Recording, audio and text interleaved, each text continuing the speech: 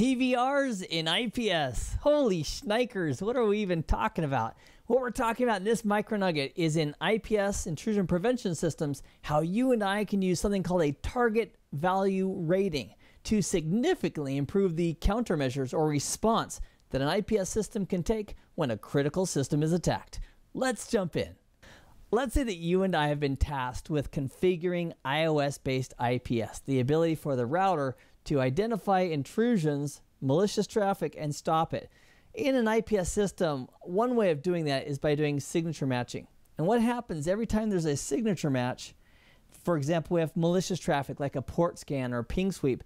When there's a signature that's matched, it's going to create something called a risk rating. Now that risk rating is a combination of several factors.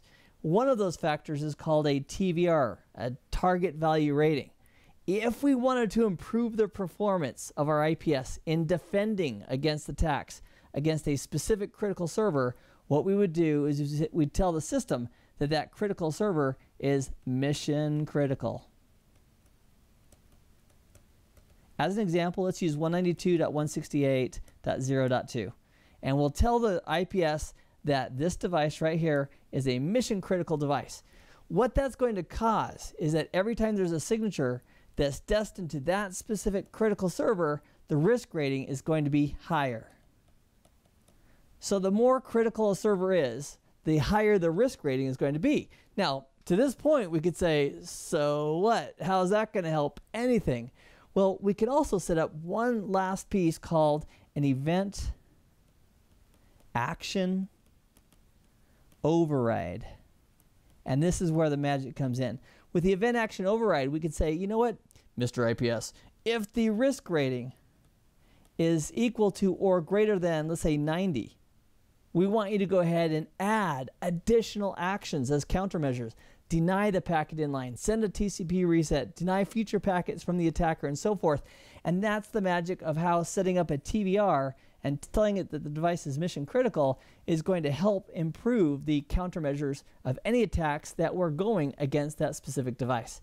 Now, to put this all in a nice little package, I've actually set this up so we can see it in action.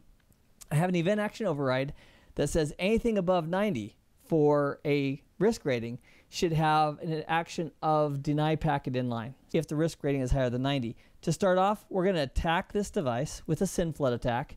We're going to see that it's working. We're also going to see the actual risk rating. If the device is not listed as a critical resource, we'll change the target value rating of that one IP address. We'll launch the same attack again, and we'll see the risk rating increase, and as a result, the countermeasure put in place. Let's go to work. All right, my friends, so here we go. On this device, which is a zone-based firewall at the moment, this firewall, let's go ahead and look at the open ports. Now, I've got SSH open. It's listening. It's willing to take SSH connections, but there are none currently in place. We also have iOS-based IPS configured on R1, and I have a backtrack machine hanging off of switch 2. And what we're going to do with backtrack is we're going to send a SYN flood attack, and this is the information we're going to use. Also, I want to point out, you'd never want to do this on anything but your own network with authorization. Never do any pen testing or anything else outside of your own stuff that you're authorized to do. Having said that, we are going to attack this host. He's listening on port 22. We verified that. I'm going to source it as if I'm coming from 10.0.99.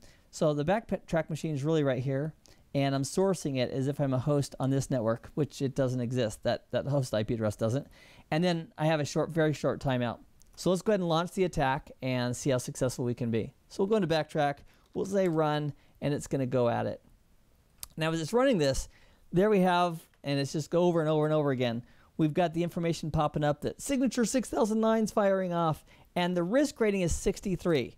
If we pop over to the firewall and take a look at it, I just hit the up arrow key once here, and take a look at the open ports.